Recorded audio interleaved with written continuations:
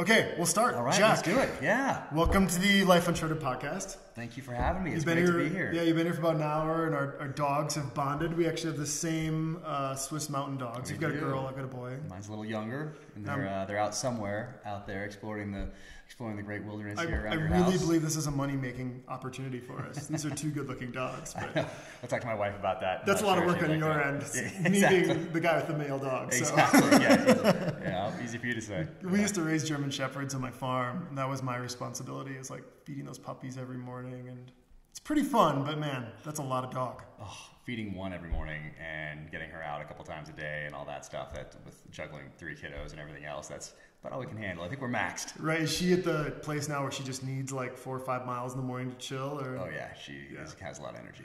Yeah, a lot of energy. Baron's the same way. If I don't run him in the morning, our office is miserable all day. Oh, you have to do it. Yeah. You got to do it. But it's great. Sometimes it's a pain, but then once you get out there, like yesterday I was out there, sun was going down, had the snowshoes on with what little snow we have left, but still you post hole in if you don't have the snowshoes on where we are, and had her out there, and it was so beautiful, and I was just very thankful that I wouldn't have gotten out. I would have done more work if the dog wasn't ready to go out, and so we went on a nice mile hike or whatever. It's forced exercise. Yeah. I had a bulldog before, and he didn't do that for me, so okay.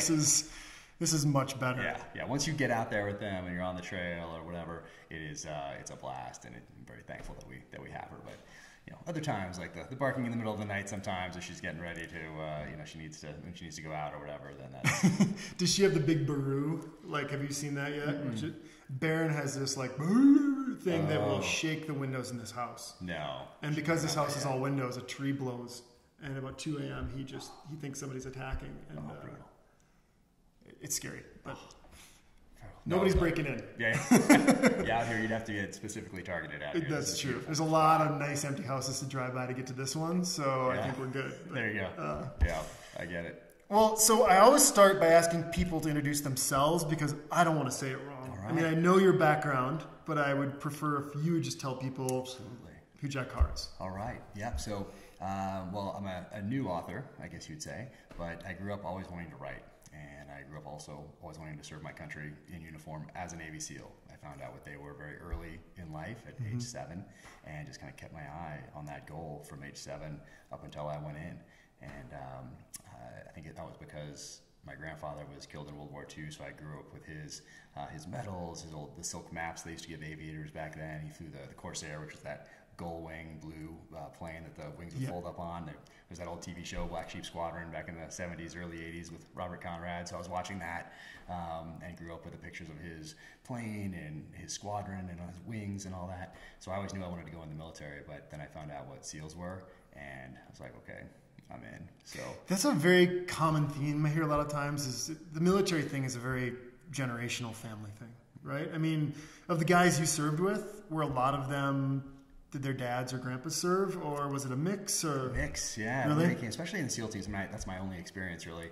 And we had people from all different backgrounds. So you had people from inner city. You had guys from Appalachia that had never seen the Pacific Ocean before. You had enlisted guys that were Rhodes Scholars. It was incredible. So you had all this diversity coming into these small teams, and I think that's really what let us be successful downrange. Is you have all those different backgrounds coming together, and everybody's bringing that experience to now this common problem set. So I think that made us a lot stronger downrange. But it's hard to draw any sort of parallels or comparison or anything other than people just wanting to test themselves and serve their country. So that was one of the questions I was going to ask you, is like, what makes a great SEAL? So from your perspective or your team, like, are these guys that... I remember, I've been to Iraq a bunch of times, and it was always described as like pro athletes with surgeon brains, kind of, which may or may not be true, but that's how like it was presented to me. But like from your perspective, is there one commonality among all your guys? Well, there's a few, but there's one that kind of is the umbrella over all the others. And of course it's that drive, that determination, that never quit attitude that we're trying to find in buds.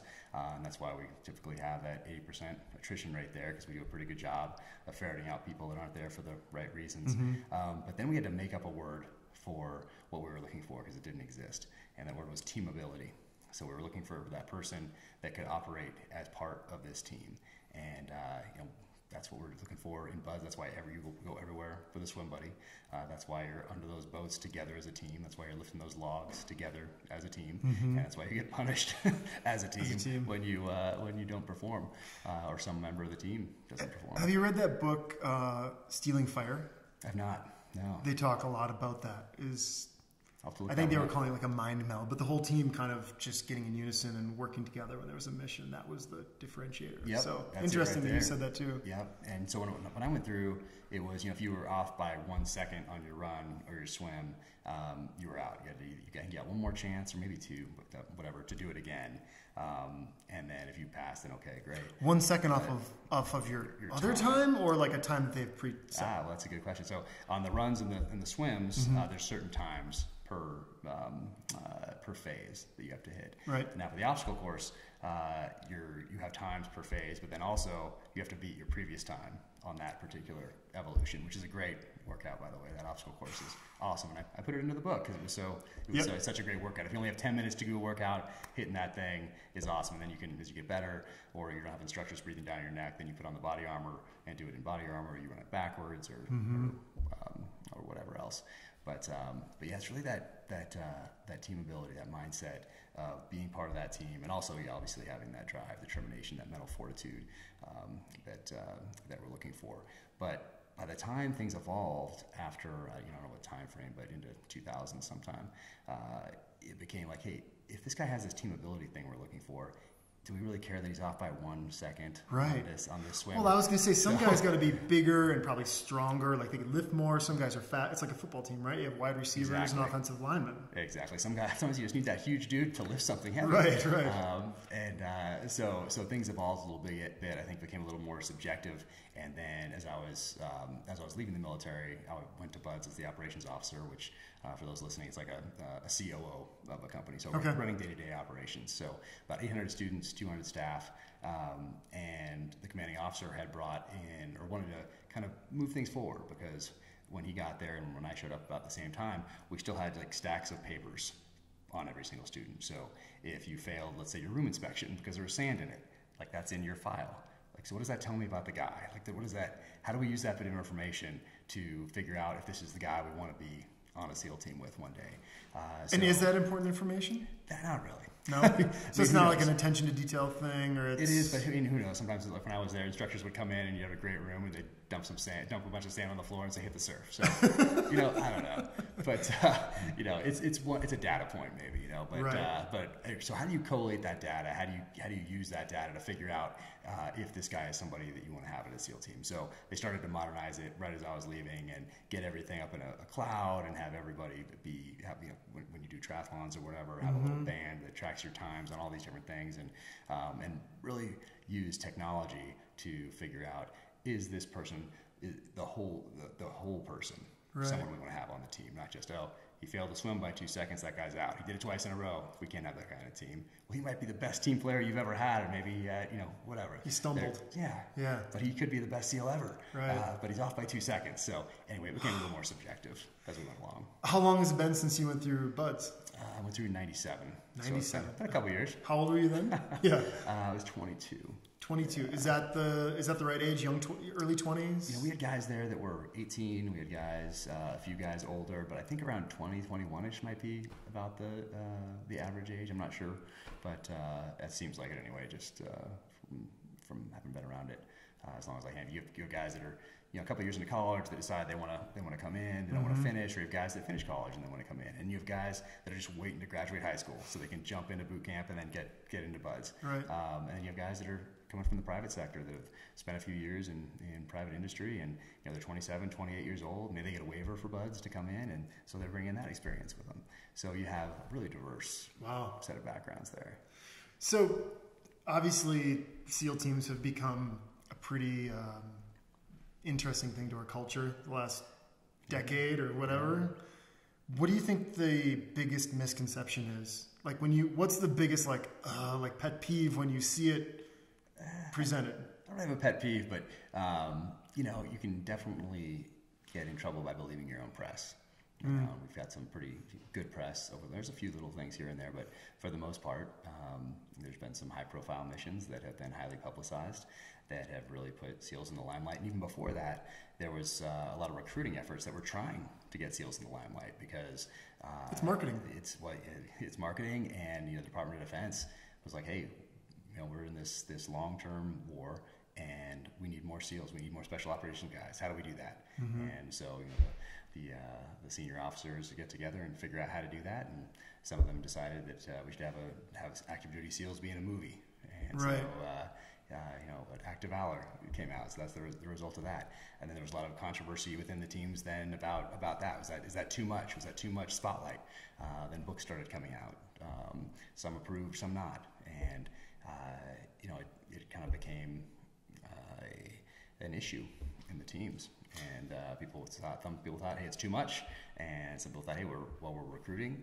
But then the question is, well, are we recruiting the right people for the right reasons? Or are we recruiting people that want to be in movies? Yeah. So, there's a lot of factors there. And luckily, I didn't have to deal with any of that. I was just there to do the job, to take my guys downrange.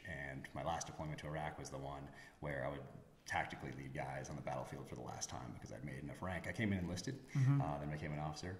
And that last deployment to Iraq was my troop commander slot. So as lieutenant commander, pretty much from there on out, you move up, you do a staff job, and then you come back as a CO. But really, in today's world, as a commanding officer, you're not leading guys from the front anymore. You're back in the tactical operations center, and we need guys doing that. That's for sure. But for me, I wanted to lead guys from the front. I wanted to be there, kicking doors with them, tactically leading them on the battlefield. And once that time was passed, it was very clear to me that it was time to move on and take care of the family. Man, amazing that you have those experiences, and now you're in Park City with a family and a dog, and it's got to be kind of a weird thing to wake up to sometimes. Yeah, no, I love it. It was I never had a question. Hey, is this the right time for me to get out? And a lot of guys struggle with that. A lot of guys, just like we have around here, we have a lot of Olympic athletes that when that time is over in their life, a lot of them kind of figure out what's their transition. What are they going to do? Same thing, professional athletes. Yeah, I think of Michael Jordan or Brett Favre or any of those guys. Yeah, what are they going to do? If that's your whole identity. What's next? And it doesn't matter if it's an individual sport like some of the ones around here, skiing or whatever, because it's still a team. You're still part of the team. But you've been so focused on a mission for so long, and just like in the SEAL teams, you're focused on that mission at hand, that task at hand. And when you decide to get out, a lot of people second guess themselves. Did I make the right decision? Should I have stayed in? And it's tough for guys, especially as they move on out and struggle with new businesses or being part of a new corporate culture that's not what they were used to in the SEAL teams. Right. But for me, I was very lucky, and I think I'm a little bit different than most people's because I knew exactly what I wanted to get into. I wanted to write, and I jumped right into that 100% all in, and got very lucky and made it happen. But I also thought it was a good move to make a physical and psychological break with the Navy. So that's why we left San Diego and came out here and wanted to raise our kids in a ski town surrounded by all this beauty. Essentially, San Diego, we lived in Coronado on the beach, but never went to it. Right. Dogs are dragging sand, kids dragging sand. It's total chaos all the time. And so we come here. Now we drag in snow and dirt, but there's no getting around that. There's no choice in the matter. So we love it out here. I absolutely love it. It was the right move for us. And such a great place. Yeah, I absolutely love Park City. We're never leaving. So before I get into the book, a couple more questions about your previous life. You had mentioned some guys there's been some highly publicized missions and whatnot. I've read a lot of like people get upset when guys take credit for certain things. There's been some guys, you read fiction, but guys are reaccounting basically missions that whether they did or didn't do it. What's your take on that? Are you like, whatever, that's fine, or is that a bummer to see, or how do you process that? Yeah, so as I was getting out, these things were being talked about, and especially at being at a training command, where you're mentoring through the next generation of SEALs, it was talked about quite a bit because it was right at that tipping point where these books started to come out, the movie had come out, and it was talked about quite a bit. Right. And for me, and it was talked about a lot in a negative way by the people, the powers that be at the time. And for me, there's a history in this country and a history worldwide of people getting out and writing about their life experience in the military. And I read everything I possibly could before I came in the military. And in the 80s, there was no internet, obviously, back then. You couldn't just Google Navy SEAL and see what popped up. So a lot of things Tom Clancy had a character, John Clark, who was a Navy SEAL, so in the fictional realm. David Morrell mentioned them in a book called Brotherhood of the Rose. Clive Clusser mentioned them in Raise the Titanic. But there were a few nonfiction books as well, and they started to come out, I think in late 80s and then early 90s. Richard Marcinko's book came out, Jim Patches Watson's book came out, and there was a bunch of books about Navy SEALs, mostly in Vietnam at that time. But, there's Grant has his memoirs from the Civil War. Right. There True. are so many examples in this country and worldwide of people getting out and talking about their experience, and it becomes a first-person account. Not necessarily, it shouldn't be the end-all, be-all. This is, I want to set the record straight on this mission or on this campaign or whatever it is. It should be looked at as that person's perspective on it. So it's part of the greater collective now that can be used as a first-person account when someone goes and collects all these things and writes their history of what happened. So I look at it in those terms. It can be therapeutic for these guys to do that, to share their experience. It can mentor the next generation. I can inspire the next generation to join the military. And I think that kids today need heroes.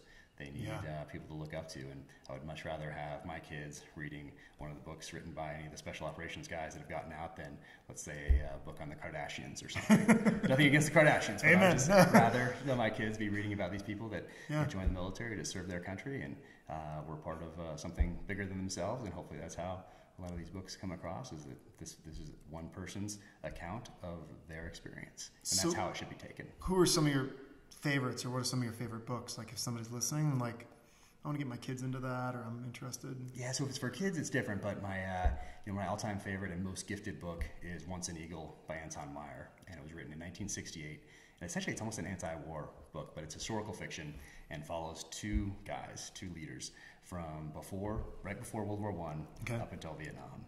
And one guy is prior enlisted, gets a battlefield commission in World War I. The other guy is a staff officer, starts as an officer, and really never sees combat firsthand the way the prior enlisted guy does. And you follow their parallel careers or experience up until Vietnam. And I write my guys a letter, and I put it in the front of the novel, and I'd write another letter and put it in the back. And they'd have to wait till they finished it to get to the one in the back, and that one in the back is my take on what they had just read. So this is required reading for people you've... Well, for my senior, mostly I gave it to my senior enlisted leaders and my junior officers. Interesting. So I gifted it to them, and now I gift it to people in business now that I'm on the outside here. It's still my most gifted book, but fascinating read. It's amazing. Historical fiction. And then, of course, Atlas Shrugged, Fountainhead by Ayn Rand, and Winds of War and War and Remembrance by Herman Wouk, which are also historical fiction. Very cool. So when did you start writing? Was it after? Were you writing during? Was this something you did when you were kind of in some tent in Iraq somewhere? No, I was solely focused on the task at hand. I knew I would eventually do it, and I've been a lifelong reader. My mom was a librarian, so that's how I found about SEALs. Back in the day, I was the remote control, and during football games on Sundays, there was usually a war movie playing opposite football. And so when there was a commercial, my dad would look at his watch and start the timer, and I had 2 minutes to go flip the channel, watch whatever war movie was playing, and then flip it back for football until the next commercial. So I didn't really care about football, but I cared about that war movie. And one of them was The Frogmen, which is an old black and white movie, and I caught 2-minute snippets of it throughout that game. But I asked my dad, hey, who are these guys? And he said, those are frogmen. And I said, what's a frogman? And he said, ask your mother. So I asked my mom. He just wanted me to stop pestering him. And we went down to the local library, did some research, and found out about underwater demolition teams, and learned about SEALs, and found out that, well, the takeaway from that research was, hey, these are some of the toughest special operations warriors that we have in our arsenal, and the training some of the toughest ever designed by a modern military. So they had me from the get-go. So is that the attraction for you? Is just that this is the top and this is the pinnacle, and I'm going to, that's who I am, and I want to be there? Exactly. I just kept focused on it for all those years. Was there ever a point where it didn't feel worth it, or you were going through the process and you're like, maybe I'm in over my head, or you're just like, this is... No, I mean, when you're going through buzz, particularly in Hell Week, it's miserable. And And Hell Week, for a reason. Is it true they just keep you up for days on end? Yeah, so you start, you wake up Sunday morning, and then it starts, Sunday afternoon, Sunday evening, some time frame. They try to surprise you, and then it finishes on Friday afternoon. And in there, you'll get a couple hours of sleep. It's in a tent on the beach with cots on it. On I think it's Wednesday and Thursday, you get 2 hours. So if you go in and fall right asleep, then you get those 2 hours. If you're in medical for some reason because you're hurt and they're checking you out to make sure you're okay, and you come back for the last hour and you fall asleep right away, then you get that hour. Or maybe you lie there. I think most people fall asleep pretty dang quick when you hit that. But I wish they didn't give us those 2 hours, because the worst part of Hell Week was waking up from those 2 hours of sleep. You go in there and it's disgusting because everybody's, you're sweating and whatever else because you've been running around, you're breathing, and it's nasty and just all humid and gross. And then it seems like a second later, they're waking you up, throwing flash crashes in, coming in again with the what people would know as an M60 or whatever, with the blanks firing over your head, and you're right into the surf zone again. So you're linking arms and you're walking into that Pacific Ocean. And of course they've let you sleep kind of right before sunset. So as you go back in, that sun's sinking down, it's getting dark, and the next group of instructors are coming in, or maybe they are the next group that come in and wake you up. I can't remember, but it's miserable. And that was the worst part, is going back in after those couple hours that they give you on Wednesday. And is that the most prolific moment you remember from that week? Is like that moment, or are there any other good stories you can share? I think people are always fascinated in a first-hand perspective of this. No, I remember all the team building exercises. And those listening, I just did air quotes on team building exercises. But super. I mean, now looking back, they were fun, but at the time they weren't. But it pays to be a winner. That's one of the terms that they talk about in BUD/S. So it pays to be a winner. So if you're doing a race against all the other boat crews and you're paddling out through the surf zone and then racing back in, so you get out through the surf zone, you dump your boat over, you get it back, turn it back over, you jump back in, and paddle back in and surf a wave in to the beach. And if you do that first, you get like 2 minutes to rest, which doesn't sound like much, but in Hell Week, we won. But if you're at 180 beats per minute, you get to sit there for 2 minutes and wait and watch watch the other people finish up or whatever. So it pays to be a winner. So those types of things, those races, I remember doing those. And I started in Boat Crew 3 because it's all done by height, because you have these boats on your head, so you have to have people of similar heights. And I started, I think, in Boat Crew 3 by the time Hell Week started. And within, the first few hours I was in Boat Crew 1 because so many people had quit. So I stayed with Boat Crew 1, which are the big guys, and I think I was the smallest guy. How many people are in a boat? You have I think 3 on the sides, and then a Boat Crew leader, so like 7? So you're saying you lost 10 or 12 people that quick? Oh yeah, they started quit in droves as soon as that Hell Week starts for whatever reason. I think you build it up in your mind so much, and then you think not just to the next evolution or the next meal. You think, oh man, I can't do 5 full days of this because this is miserable. And so really you get a lot that Sunday night, Monday, Tuesday. By Wednesday, I think you're pretty much, if you're in by Wednesday, you're kind of a zombie at that point. And instead of doing things for time, now you're doing these team building type exercises where they're just keeping you up and keeping you moving. You run down to essentially almost down to Tijuana with these boats on your head, and then you go to the Tijuana mud flats, and then you do races into weird races down there where you're in this mud, which is essentially sewage. It's disgusting. There's all sorts of infections that people get out of it. But you race each other in these mud flats, and so you're slipping and sliding all over the place. It's totally disgusting. So I remember all those, all the team building stuff from Hell Week is what I remember the most. And I look back on those fondly, but at the time it was miserable. But isn't that the truth? Pretty much anything. We were just talking about the hunt. I just did this moose hunt, and it was 10 days, 130 miles on foot, carrying everything in my back, 15 below, snowing. It was miserable. Yeah. But now looking back on it, it's like my favorite memory ever. Yeah, no, exactly. There's something weird about that in the human mind that the more it hurts. Exactly. Yeah, my first elk was, I forget how far it was, like a mile, but we had to go back to where we could get horses to pick up the elk. So I think it was 4 times back and forth to bring this thing out, and that was some of the hardest things I've ever done. Even when I think about buds and think about things downrange, that was tough. Not to get into hunting too much, but the density of a hindquarter of an animal that big, and how floppy it is. Yeah. It's not like a log, right? It's a different kind of weight. Yeah, it's like this blob of 150 pounds that just is impossible to carry well. It's a different deal. Yeah, a mile? Oh my gosh. Yeah, that's why I like the workouts that we do. We were talking about earlier with our friends here in Park City, because it's all, I mean, it's like CrossFit on steroids, and being it, but it definitely prepares you better for going into the backcountry and carrying things that aren't weighted, just like you know, a perfect kettlebell or, you know, Olympic lift or whatever. So it's a lot of fun. Was there ever a time when you were serving overseas that was as difficult as BUDS, or does that kind of, if you can do that, you can do anything? So looking back, BUDS is one of the easiest things that you do in the SEAL teams. Oh, it Your is. responsibility is to show up at the right place at the right time with the right gear and not quit. That's it. Yeah, there's some timed evolutions that you have to make, but any average high school athlete can make it through physically. It's all mental. And there's some safety things you have to do with weapons and demolition and that sort of thing. But really, that's it. That's your responsibility. And it's your responsibility, essentially, to get yourself through and be a good team player. That's it. Very simple. Hence the basic underwater demolition SEAL training. Right. Once you get to the team and once you get downrange, particularly after September 11th, completely different dynamic. Now you have your decisions you make have dire consequences, and, you know, guys' lives hang in the balance. Mission success hangs in the balance, and there are a lot of factors out there that you can't control. You know, there's IEDs, there's vehicles getting to and from the target, there's aircraft, there's weather, there's all these things that you can't control that all need to be factored in to your decisions in a very dynamic environment. So, so totally different deal. I never was like, oh, you know what, I went through BUDS, so I can handle this. No. Okay, interesting. So you said 97 is when you went through? Yeah.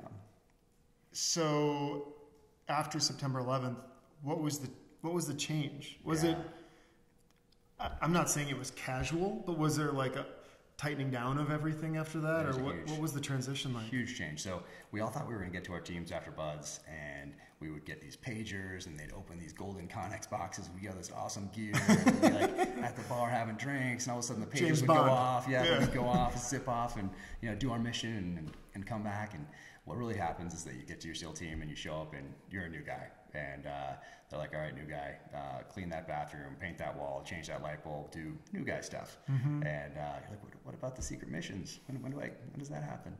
And it didn't really happen. You know, there'd been flashpoints since Vietnam, but we hadn't been in sustained combat operations since Vietnam. We'd had Grenada, we'd had Desert One, obviously that's the Army, but we had Panama, we had Mogadishu, so we had these little flashpoints, but not sustained combat operations. After September 11th, then things changed, and I'm curious how it is for people coming in today, because now they're coming into it, they know what they're getting into. We hoped that we'd go downrange. That's why you joined the SEAL teams in the first place, to go and do the job. But it was different, particularly for officers. Officers would do like 2 platoons, and then they'd go to a staff job, and they might never deploy again. Now it's constant deployments since September 11th, and you know for the most part that you're going downrange, you need to go get after it.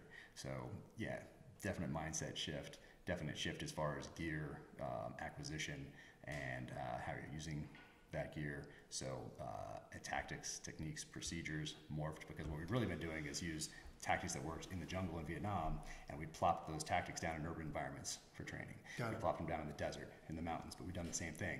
And then after September 11th, it became very evident that, hey, those techniques, gear, equipment, night vision, lasers, all that stuff has evolved, but things that work in the jungle don't necessarily work as well, maybe in environments like this. Black Hawk Down. Exactly. So yeah, there was definitely a shift, and not just for the guys operating, but for the families. So the families were used to their spouse going away and going, maybe you went to the Philippines for a few months, or you went to Thailand, or whatever else you went. Sometimes you go to Europe, and then you'd come home, and there was no war. There was always that in the back of your mind, like, hey, something could happen, but it would probably be a one-off, because our collective experience had been Mogadishu, Panama, Grenada, that sort of thing. And most of the Vietnam guys had moved on by that point. So the families now, after September 11th, are in it as well. So you're in it really as a team, and you're figuring it out together. So now you're coming into it, and it's I won't say it's been figured out, but you know what you're doing. But at the beginning, a knowledge base, right after September 11th, families didn't know what to do, what was going on. We didn't really know what we were doing yet. It took a while to figure out what we were doing and get good at it. How soon after that were you deployed overseas? Did that happen right away? I was already deployed. I was two months into my second deployment when September 11th happened, and we were in Guam. And then yeah, we got phone calls. We didn't have TVs in our rooms at the time. It was barracks. I was enlisted, and phones start ringing up and down the hallway. People start knocking on doors, and we go out into the hallway, and we all went downstairs into the basement of the barracks, and there was a TV down there. So we watched the Twin Towers fall on TV together. What was the emotion in the room for you guys? It was like we thought we were going to go, like the next day we were going to be off. Fired up? Nervous? No, it was more like, just a quiet, kind of a resolute commitment, like, hey, this is real, this is what we came in to do, and let's go get after it. Let's do it. And we didn't, obviously nobody knew. It took a few days it took a couple weeks to figure things out. Right. But fairly soon thereafter, we were in plans to the Middle East, and we thought we were going to go right to Afghanistan. Ended up that Team 3 went in, and there's histories written about all that, but they were already deployed as well, and they were already over there, and they went to Afghanistan. We took over their mission, which was shipboardings in the North Arabian Gulf, which before September 11th, everybody wanted to do those because that was the only game in town. After September 11th, everybody wanted to go to Afghanistan. So I found myself in Afghanistan not too far after that, but initially it was taken over for Team 3 doing the shipboardings. Wow. And were there any high-profile situations you were a part of that you can talk about, or nothing that there's a couple things that made the news, but nothing that anybody would remember. So no. Do you guys operate still? There's a majority of your work is still pretty secretive, right? It's so routine. I would say it's hard. You don't want to say routine because every mission is different. Every mission needs to be looked at, but it's almost like like space shuttle. Everybody from our generation remembers when the space shuttle blew up, and people use that word routine over and over again. People got used to it, so it's almost routine for us as a country now to turn on the news and see, oh, there's stuff going on in Iraq. There's still stuff. Are we still there? There's stuff in Afghanistan. Oh, I think we're still there. What's going on in Yemen? We're pulling troops. Do we have troops there? Like that sort of thing. It's just become so natural for people to turn on the news and have it be background noise that it's not like it was right after September 11th when we were glued to that TV to figure out what was going on. Right. So yeah, there's guys right now that are probably, depending on what time it is here, either getting ready to go or coming back from a mission that we'll never hear about. And they're out there and they're taking helos in, they're taking Hilux trucks in, they're taking Humvees in, whatever it is, and things can go wrong on any of those missions. Helos can get shot down, they can crash, they can hit an IED going to target, they can go into a house on target and it could be wired to blow up. So it could be a house-borne IED. So that could happen on any one of these missions, and we don't know about it because we're not following, and it's not going to make the news unless something bad happens. Man, I had in my trips overseas, a general once told me, like, there are attacks on our home soil, like he said every day, that we never hear about. I don't know if that's the frequency, but it does seem like there's, I guess what I'm trying to say is, like, I get frustrated by people that are like, they're reacting to what they see in the news because it's maybe 5% of the whole story, right? And they go, oh, we need to get out of there, we need to do this, we need to do that. But it's like, there's so much going on underneath, and there's so much nuance to it all that I have just a ton of respect and trust. I'd say a lot of people don't trust the government per se anymore, but seeing what I've seen, it's like, thank God those people are over there thinking about that and doing those things, because the whole world would be different if that wasn't already in place and operating. Well, hopefully they're learning. So I look at it that our strategic level leaders, they need to be learning and adapting just like we are on the battlefield. So we're constantly learning. The enemy's constantly learning, and it's a game of constant adaptation. And whoever does that faster than their opponent usually ends up on top. And the enemy's not part of a big bureaucracy. So particularly in in my experience from, let's say, 2001 up to 2012, whatever, they were very good at adapting. They were very good at figuring out what they wanted to get out of a mission and then working backwards from there. So they worked the marketing piece. So what are they selling? And then they'd work back from that and figure out how to get it. Where we did the opposite, essentially. And then we were slow to be able to respond to accusations from the enemy, or something maybe the enemy even planned, because they figured out, hey, if we do something and blame it on the Americans, by the time they figure out how to respond with a press release, no one's going to believe it anyway.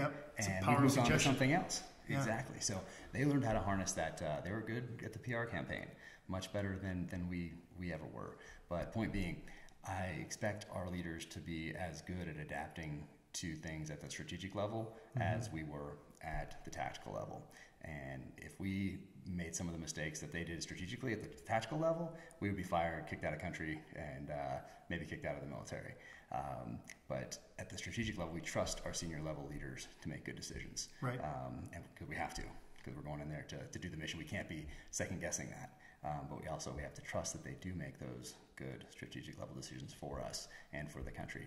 And there's a few times where they didn't, and when we paid a powerful price for that at the tactical level. So that's a great segue into your book, The Terminal List. There are some things that it was very therapeutic to write that book, even though it's a story that's complete fiction. The emotions that the protagonist James Reese feels are things that I felt over the last 20 years somewhere. Some of them frustrations with senior level strategic leaders, and then some of it at bringing the tactics and techniques that worked against us downrange to home soil. So at its base, it's really a story of revenge without constraint. But at another level, it's about a guy that questions and really abandons everything he'd been fighting for most of his life, and becomes the terrorist that he'd been fighting, becomes the insurgent that he's been fighting, and adapts their tactics, their techniques, and uses them on home soil. Then at another level, if you think of it even deeper, it's really about somebody that brings the wars home from Iraq and Afghanistan to people that have never been downrange, that have been sending men and women from their comfortable offices in Northern Virginia and DC downrange, and he brings the war home to them. So it has those three different levels there. I think he was in high school. I went to a movie, and I can't remember the name of the movie. Will Smith was in it, and basically it was like they could zoom in a satellite from space and watch him running across a roof, right? Like there was all this technology. I can't remember what I forget the name of it, but I remember the one you're talking about. But the book reminded me of that, because even though you watch these fictional things, I always kind of feel like there's a level of truth or reality in these. I just remember watching that, and the girl I was dating at the time, she was like, "Can they do that?" And I remember thinking, like, I don't know. Right. Maybe they can. I mean, now I've been in, I remember the first time we went and saw the U-2 spy planes at a base in the Middle East, and they'd only let us look at one side of the plane. And they're like, the other side's classified. You can't go over there. Can't look at what's up. Not that I would even know what I see. Yeah. But I'm like, well, what does this do? And they're like, well, we can read a license plate from space with this camera. Yeah. And I'm like, well, what's on the other side? So, you know what I mean? Right. Like, so when I'm reading your book, so much of me was like, I'll just give this as an example. You've got a powerful female politician that appears one way, that in the other way is doing some things that are very self-serving. And I'm trying not to give the book away. Yeah, no. But I could very easily point to a very powerful female politician in this world who may or may not have run for president, who I've, in my 40 trips to the Middle East, heard a lot of crazy stories about. And I just go, was that the inspiration for that person? Or like... It's quite possible. If you look at when I wrote the novel and what was going on politically at the time, that character may or may not have been inspired by an actual person. But there's a few people, and that's why I think it's resonating with people, is because it does seem like it's real, it's those emotions they come across. I did a book on tape, and by the way, I've lost 10 pounds in the last 2 months, and I probably lost half of those because I'd go for a trail run and I didn't want to stop listening, and I'd like log 4 or 5 more miles. Nice. So I'm just telling people, it's a great book. It was a lot of fun. I couldn't put it down. I can't wait to read the next one. Awesome. Well, I brought you that copy, the galley copy today. So I'm psyched. You're the first person to get one, actually, because they just showed up on Saturday. And after I leave here, I'm going to go and start sending them off to other authors for blurbs, to reviewers, that sort of thing. So awesome. You were the first person to get one. I can't wait to dive in. It's going to be great. But that was a big, literally as I'm running, everybody knows what I'm talking about. I'm literally picturing Hillary Clinton's face on this character. Like, that's how my mind, you know what I mean? Yeah. May or may not have been. So if somebody was going to play the protagonist role, do you have, who was in your mind? So it's an interesting question. Or is that I can't say, because the person that I was thinking about is the actual person that optioned it for a movie. So. And I watch your Instagram. I've seen a few comments from people, so I'm going to guess later, but I'm not going to do it here. Yeah, I'm not supposed to. I'm supposed to let them announce it. So, but hopefully it'll be announced soon. Pretty exciting. Amazing. It's but the craziest part was that as I was writing, so they tell you not to think about somebody playing one of your characters in a book it's called demo love in the music industry. Oh, really? Okay. Because once you get used to a certain sound and then you give it to a producer, it comes back different. Got it. You're hurt, but it's just because you're so used to it being one way. I think so, but being a child of the 80s, like it was impossible for me not to do that. Right. And there was one person and one person only that I thought about playing the main role, and it's strange because he'd never done something that is this dark, this visceral, this primal before. Hadn't done like military type stuff before, so it was almost odd that I thought of him in this role. But it's the only person I thought of, and then to have him be the first person to get a galley copy of the first book and to read it and reach out and want to option it was just crazy. It's crazy how the world works. That's amazing. Yeah. How did he come to hear about it? So I don't know if I can tell the whole story because it'll probably give it away, but there was a guy that was getting out of the SEAL teams, and he was probably at the 10-year mark at the time, and I heard he was a great guy, so I had him come to my office. It was when I was at that training command at Buds, and so I wasn't taking guys downrange anymore, and had him in my office and talked to him about transition and talked to him about what he wanted to do, and then I introduced him to some people in the private sector that I knew, and then that's it. He went his way, he got out and moved on. And then I guess it's 5 years later, I'm up at a shooting course in Oregon, and I get this call, and it's him. And he's like, "Hey, do you remember me?" I'm like, "Of course I remember you. How's it going, man? What's going on? Crazy you're reaching out." And he's like, "Hey, man, I just wanted to reach out and thank you so much for what you did as I was getting in the military. Nobody else helped me, and I really appreciate it." I was like, "Hey, of course, no problem. I love that. I love doing that. I love seeing good guys, succeed in the military or out. That's it. That's just like, I don't know who I am, I guess." Right. But he's like, "Yeah, well, thank you." I'm like, "Hey, no problem." And he said, "Well, I heard you wrote a book. Somebody told me you have a book coming out." And I said, "Yeah, I have a book coming out. It comes out in a few months, and these galley copy things are out now, and I just send you one if you want." And he's like, "Yeah, well, I'd really like to give one to a friend of mine." And I was like, "Well, who's your friend?" And his friend This person is the person. Yeah. Wow. Crazy. That's when you know you're on the right path. Crazy. So just too many things happened. That, right. So it was. So we'll see how it goes. Will that be announced in the near future, or is it kind of unknown? I think so. I think it's getting close, but we'll see.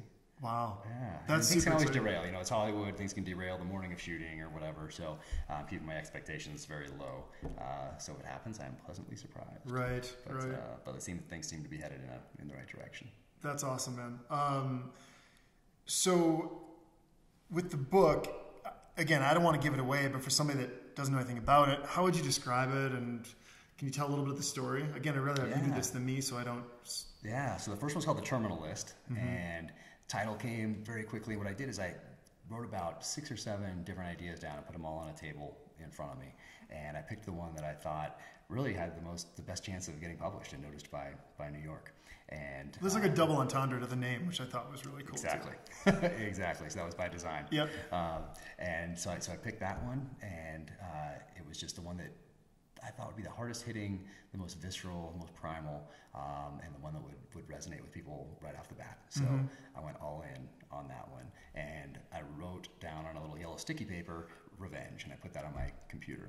So if something, either a paragraph, a chapter, a sentence even didn't either directly or indirectly tie back to that theme of revenge, then it was out right away. And so by the time it got to New York, there was hardly any editing that was done. And I thought, hey, once it gets to Simon & Schuster, like, these are the professionals, and there's going to be a ton of edits, and they're going to really make it great, and or at least better than I could. It came back with like 3 questions. Hey, would he really do this here? Would he really say this here? And 1/3 one I can't remember. Wow. And so I just changed those 3 little things, and that was it. Like, yeah, crazy. That's amazing. Yeah, crazy. So then do you send it off to the DoD or whoever it is to... I did it before. That's before. Yeah. So I gave it to attorneys just because of we talked about all those other books that have been out there. Yep. And all the controversy about getting books approved by the military. Even though this was fiction, my lawyers said, hey, if you interpret this regulation conservatively, it means anything for public release. And they've since changed that regulation. They changed it in the spring of 2017. So I don't think I'm going to submit again for fiction because they did change it. But when my lawyers looked at it, it was summer of 2016. And so I submitted it to DoD before I gave it to Simon & Schuster, just to make sure there was nothing in there that would be sensitive or anybody would have a problem with. But, so my experience with the DoD is they move really slow. Everything we were doing, how long did it take to get that back? Well, I can't imagine them reading a book. Exactly. So first you have to pay for your lawyers to read it. Right. And then you send it to the DoD and it just goes in months? A file at someone's desk. So they advertise 30 days. So better than I thought. Well, that's what they advertised. The first one came back in 45. I thought that's pretty good. That's not bad for the government. I expected it to be a little longer, and okay, fine. They took out 9 sentences. What they took out was, I mean, definitely not secret in any way, but it's going down to the lowest level first, and then you can appeal. And then they say the appeal can take up to a year. And I decided not to appeal because I was paying these attorneys at the time. And it's like, hey, they took out 9 sentences. It doesn't really affect the flow of the story, so I won't appeal it. So in my mind, I'm thinking, okay, 30 days. It's going to take a month and a half, 2 months, 3 at the latest for my second novel. Submit the second novel. Okay, almost 7 months. So the second one was supposed to come out on April 2nd, but instead it's coming out July 30th because we missed our deadlines because the DoD took so long with their review, 7 months. So I guess they're not big readers over there, not big fans of the genre. Maybe they could find a group of people that love reading this stuff, tear through it like everybody else did. But it took 7 months for the second one. So that slowed us down a bit, but that's how it goes. So the process of making did you just start writing and then you find an agent, or how does that flow? I mean, I guess given your background, it's probably gets you to the top of some lists where people are like, oh, this is interesting, it's hot right now. Well, so I didn't do it the way, like if I was to have studied it and had kind of learned the regular way to do it or the normal way to do it or what you're supposed to do, it would probably not be published today. But I didn't know any of that, so I knew nothing. So I've been so focused on the team for so long, so focused on the mission. All I knew was I wanted to write a great book, and then what do you do from there? I didn't know. You need an agent? What? I had no idea. Right. So I got really lucky, very, very lucky. As I was writing, I think I was 4 months into it. A friend calls me and says, "Hey, so-and-so told me you're writing a book," and I kind of kept it on the down low because I was still in the military at the time. Once you say you're getting out of the military, your whole job becomes to get out administratively. So all your medical stuff and your dental stuff and transition programs and this, and you're not taking guys down range anymore, and so you don't really have a job. Your job is to get out of the military. So I started writing. So a friend calls and says, "Hey, do you want to meet this guy or talk to this guy named Brad Thor? Do you know who that is?" I'm like, yeah, I know who that is. So he's a guy essentially one of the top guys in the thriller genre. Okay. And I said, I'd love to talk to him. Would he talk to me? I didn't know anyone in publishing, didn't know anybody, didn't know any other authors. I've just read this stuff growing up, and I essentially gave myself an education in writing thrillers because of all the guys I read growing up. Nelson Mill, David Morrell, A.J. Quinnell, J.C. Pollack, Tom Clancy, Stephen Hunter, all these guys. And I said, yeah, I'd love to talk to him. So my friend set up a call, and I talked to Brad Thor for like 30 minutes, maybe 45, and he was awesome. Could not have been nicer. He gave me a couple pieces of advice, but the main thing that he said, hey, your friend told me some things you did in the SEAL teams, and as a thank you for that, if you finish a book, I will let my publisher know that it's coming. I can't guarantee they'll open the package, can't guarantee they'll read it, definitely can't guarantee that they'll like it, but as a thank you, I will let them know it's coming. And I was like, whoa, that's all I need. That's From the door. Exactly, that's it. And he said, when are you going to be done? I said, a year from today. And so I didn't talk to him for a year. He also said, hey, pretty much don't call me for you. Don't ask for advice. I don't want to read anything of yours and give you advice on it. He's like, just don't call me until it's done. And I was like, hey, great. that's fine. But he gave me some other advice too. He said, like, write it for your bedside table. Like, don't write it for anybody else. Write it for you. And he said the only difference between a published author and an unpublished author is that the published author never quit. And I was like, okay, well, I can do that. That's everything, right? That's like exactly. An entrepreneurial business. Yeah, that's exactly a marathon. That's life in general. Yeah. Getting back up when you fall down or get knocked down and keep moving forward. So that was great advice. Yeah. But so I called him back a year to the day and said, hey, it's done. And he said, well, is it done or are you finished or is it the best that you can possibly make it? And I said, well, it's done. And he said, well, hey, take some time, read it, edit it, get it the best that you can possibly make it, and then we'll send it to New York.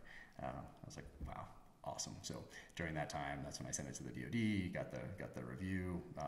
They blacked out those lines, and I kept reading and editing and tweaking it until I got it to as best as I could possibly get it, and then called him back and said, all right, it's as good as I can make this thing. And he said, okay, well, let New York know it's coming. So sent it off to Simon & Schuster, and the one person that you would probably want to read a book like this and like it in New York did so. And the next thing you know, a couple weeks later, I'm in New York having coffee with Emily Bessler, who's Emily Bessler Books, which is an imprint of Simon & Schuster and Atria. And Brad Thor's publisher, Vince Flynn's publisher. He passed away a few years ago. But she's absolutely incredible, and we had a great conversation. I think she just wanted to make sure I wasn't crazy.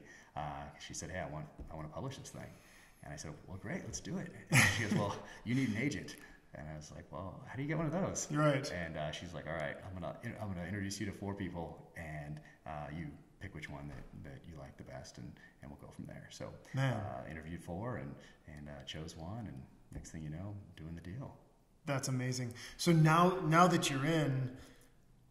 Is it so I was a musician for 10 years. I mean, do they sign you to a record deal, like a book deal, and now it's like, oh, now I got to get 3 more out? Or do you have to kind of start at the bottom every time? Or how does, your foot's in the door, but how much does that mean? Yeah, so it's they're going to look at performance of your first book. That's going to be very important, of course. I think this is all me just kind of, I'm very new to all this. But it was a 2-book deal for the first one. And then before the second deal happens, they have some metrics now. So they see how the first hardback sold. I forget if we did the deal before the paperback came out, but regardless, anyway, they have some metrics, and they can see how people responded to it. They can look at reviews. They can see trends. They can do all that stuff. So that's going to affect whether there is a second deal or not. So in this case, yes, second deal for 2 more books. So 4 total of 4. Yep, total of 4. Second one comes out July 30th, True Believer, and working on the 3rd one right now, which I'm super excited about. Are they all part of the same series, or the next 2 like a different story? Nope, it's a continuation. So I don't want to give too much away from the first book, but it makes sense to continue on with the same character, protagonist. People really enjoy reading about him. I want to find out what happens next, and I want to keep writing about him and write about his journey. So second one comes out this summer, and then the next one should come out either the spring or the summer after that, depending on the DoD reviews and all that sort of thing. So we shall see. But 4 books coming down the pike. That's amazing. Our dogs are attacking the UPS man right now. Oh, nice. This is awesome. Tucker, you're gonna make sure okay. This poor guy. Mine's pretty little. Yeah. Now there's 2 of them up here. Mine's still growing. That's so fun. I mean, that's you get to live in Park City and write and do what you love. It's like a reward for a life well lived, kind of from my perspective. I feel very fortunate, that's for sure. And without Brad Thor, I thank him every chance I get, because I would not be where I am today without him opening that door for me. Right. And he'll say, hey, he cracked it or he breached it, and then I kicked it in. But I'll never be able to thank him enough for what he did for me. So as a former SEAL that's writing books, living in Park City, I mean, do you wake up and 9 to 5 you work on a book? What do you do outside of that, living here? It's chaos, first of all, as you know, with our family, with 3 kiddos and dog and all that stuff, but it's complete insanity at all times. So we love living up here, so we hit the mountain course, we do the backcountry stuff. The kids are into all the skiing and rock climbing and all that sort of thing. So we do travel a lot for the hunting and try research for the book, that sort of thing. So we do get out and about quite a bit, and then the schedule is just crazy. I mean, it's been, the reception to the first novel was such that it's kept me on the road quite a bit. So I listen to Howard Stern a lot, and he just released a book, and all he complains about now is this book tour he has to do. If you know Howard Stern, I'm not going to complain. He likes to complain, but how intense is that? Are you on a plane once a week, and is it book signing? Is it bookstores? What does it look like? Yeah, so it's crazy. So I think authors usually do a week or 2 of a book tour, and then they go back to writing.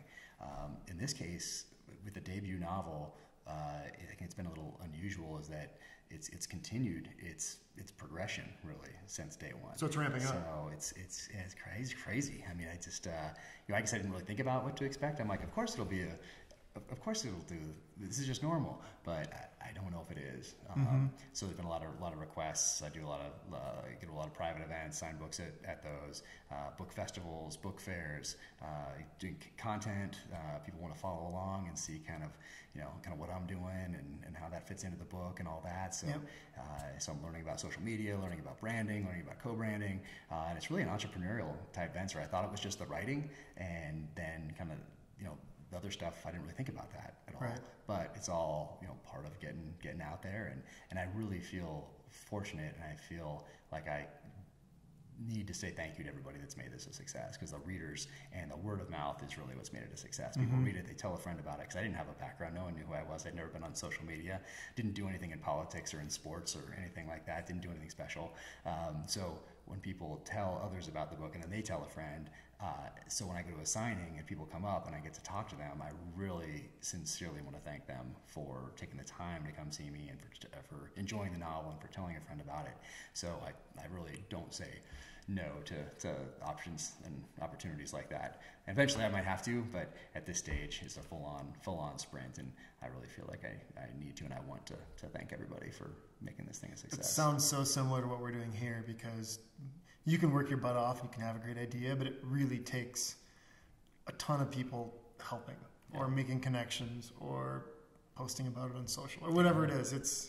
There's just no way around it. You can't do it in a vacuum. Yep. No, exactly. Some of the best books ever written are probably sitting in somebody's nightstand or on someone's hard drive, just because they haven't been able to figure out how to get it to an agent, or don't know how, or the door wasn't open for them, or they don't do any of that marketing. They don't build a brand, or they haven't done something that would catapult them and be able to get the book out there. So there's probably some great novels that are sitting on people's nightstands. Well, I always relate it back to music because that's what I know, but you walk into a bookstore and it's like, how do you stand out?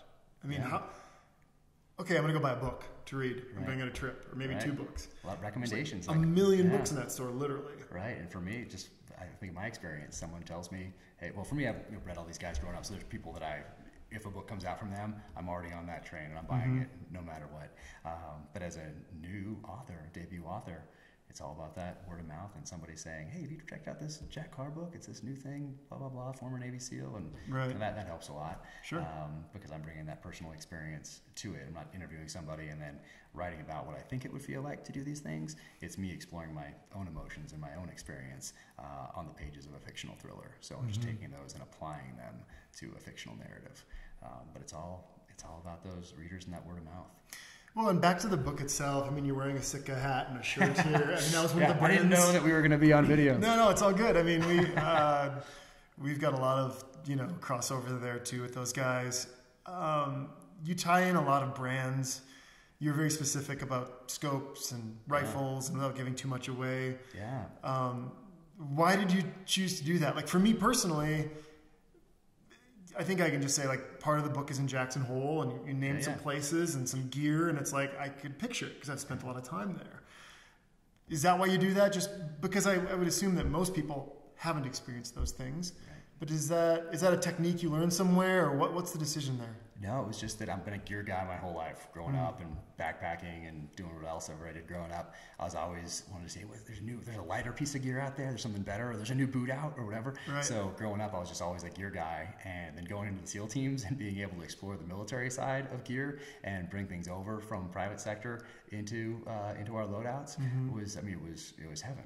It's a great place for a gear guy to go, because you always want to maximize all your advantages against the enemy. So if there's something out there that lets you do it faster or better than you were doing it before with a previous piece of gear, then let's give it a shot. Let's try that out. So it was just very natural for me. It wasn't a decision that I made.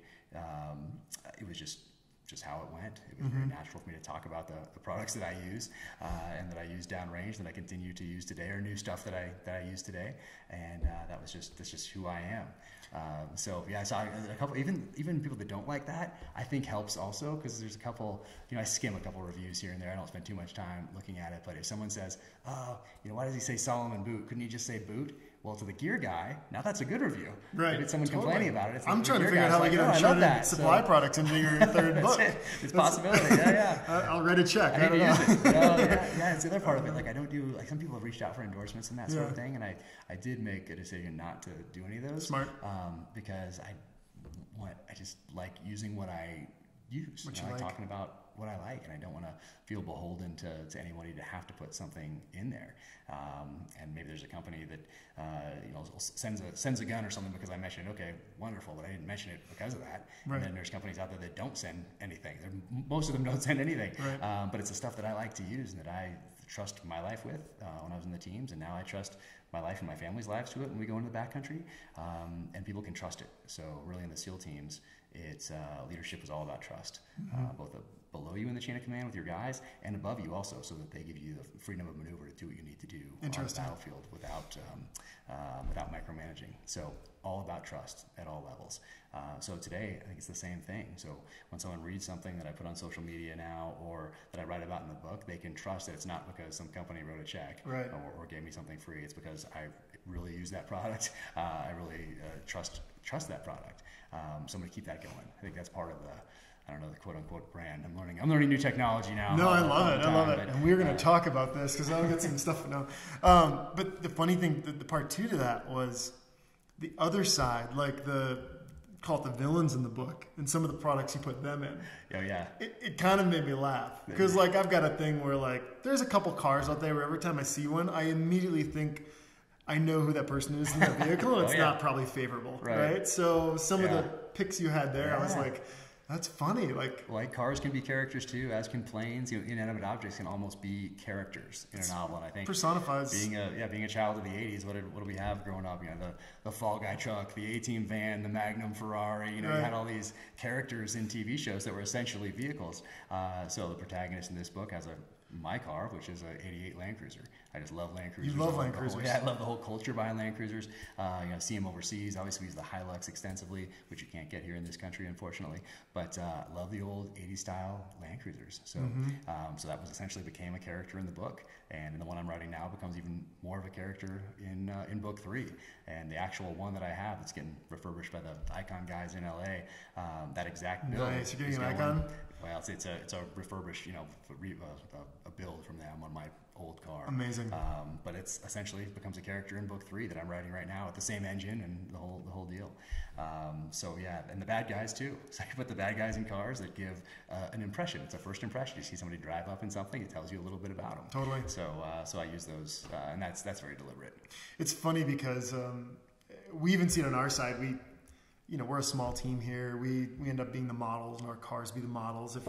We have one device that actually charges cars, and we shot a video with one of our guys who's here. He had a Land Cruiser, and all the comments were about the Land Cruiser, not the product. Yeah, there's some people out there that are big into that, and and of course I love Land Rovers as well, but my car is a Land Cruiser, just for whatever reason. But I use those both as character development tools in book 3. One character is a Land Rover guy.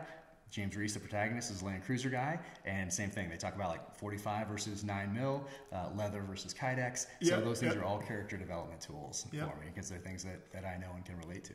That's cool, man. That's cool. Well, this has been awesome.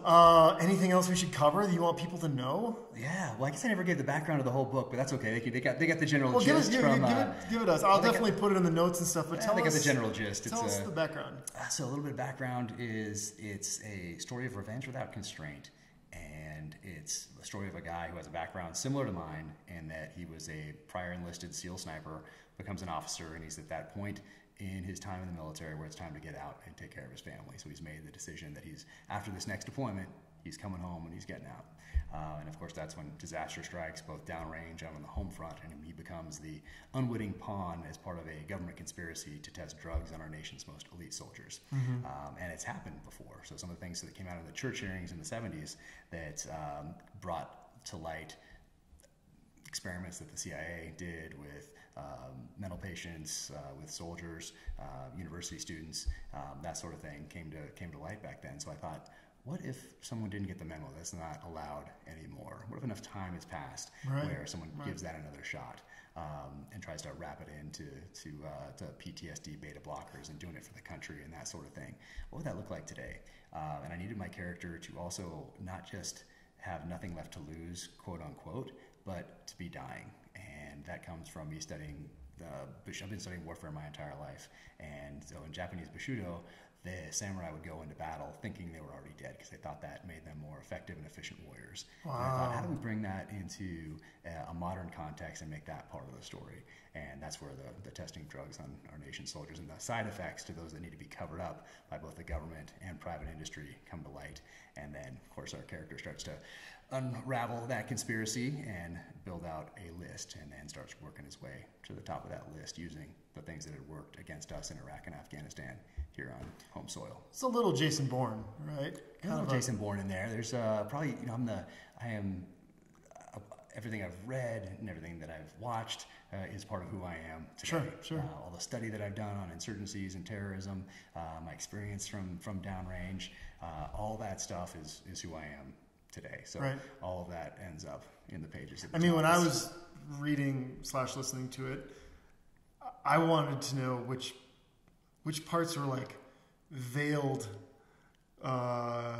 reveals of actually what's happening. You know what I mean? Like there's a few of those in there. I've been like, and again, I'm a rodeo clown, not a cowboy. Like I was playing music over in Iraq, but like I've had enough conversations with people over there to realize that there are millions of layers to things, and there are underlying missions and perspectives and movements to do different things. And so that's when I hear this stuff, I'm like, oh my gosh, this kind of reassures what I have learned.